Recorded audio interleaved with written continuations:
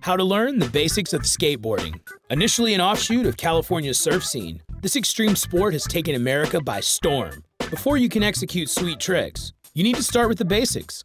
You will need pads, a helmet, and proper shoes, a skateboard, and a flat surface.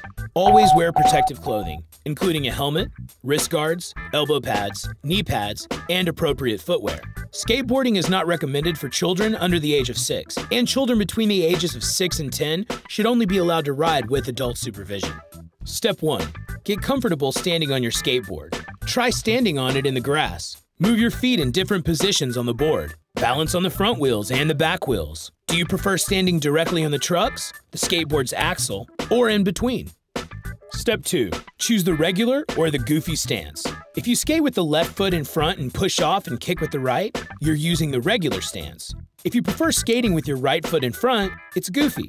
Since most people are right-handed, most skaters prefer the regular stance, which uses the dominant right foot to kick. Go to a staircase and begin to walk up. Which foot do you use to start the ascent? That's probably your back foot. Step 3. Take your board to a flat expanse of concrete, like a parking lot. Position your feet comfortably on the board. Then use your back foot to push off and propel the board forward. Take time to practice at varying speeds.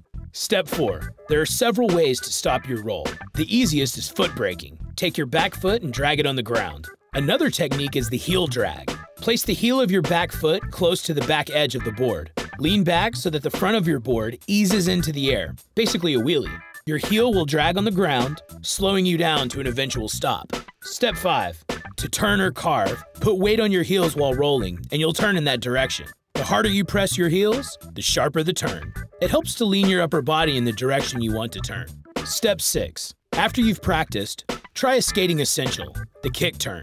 Balance on your rear wheels, push down, and spin your board around to execute a kick turn. This takes patience and practice, but soon you'll be hitting all the gnarly moves.